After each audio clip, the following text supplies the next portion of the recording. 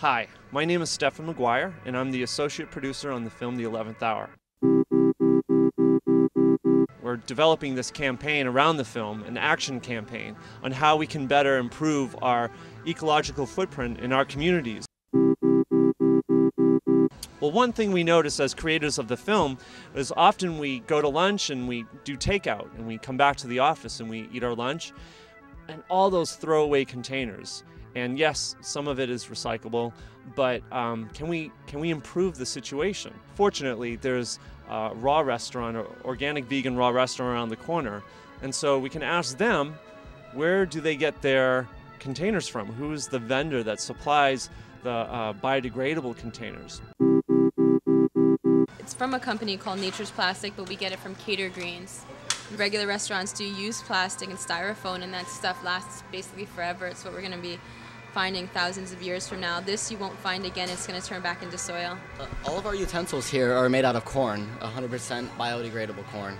And that goes for everything from the plates to the takeout containers to the cups to the lids to the forks and the spoons, everything. These are actually made from recycled paper. So there's absolutely no waste in the restaurant. So obviously a great idea to have other restaurants do this. Why aren't all restaurants using this kind of material in their takeaway containers?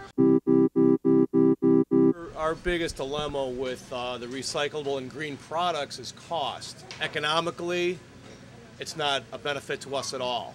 Try to absorb that cost without raising your prices. It's just not possible. You know, and then explain to somebody who really doesn't care if it's green or not that you raised your prices 50 cents because you're being a little more ecologically minded. And that's what we choose to do, is to go as green as we can, but in some instances we're pinched because of manufacturing.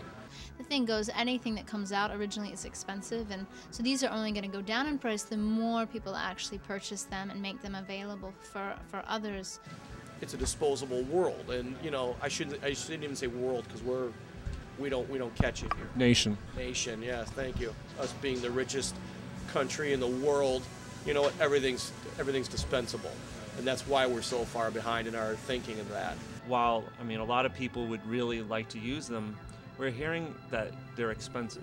Well, there's a lot of different types of containers. Like, none of them are across the board expensive. For example, these are the sugarcane, the bagasse containers, and they're actually meant to replace styrofoam containers. And these specifically, I think, these sugarcane ones probably are almost identical in price, actually. We'll find out how much each item costs, and we'll bring them to the other restaurants. To be continued.